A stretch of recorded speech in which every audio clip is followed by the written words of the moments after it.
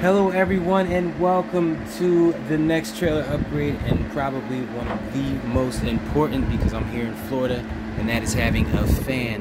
The fan I had in here ran off of AC power, much like this one, but this one has a special little secret. That's why I love Ryobi. This is why I actually got all this Ryobi stuff, and that is because you see I put that screw there so that I can turn it and go anywhere.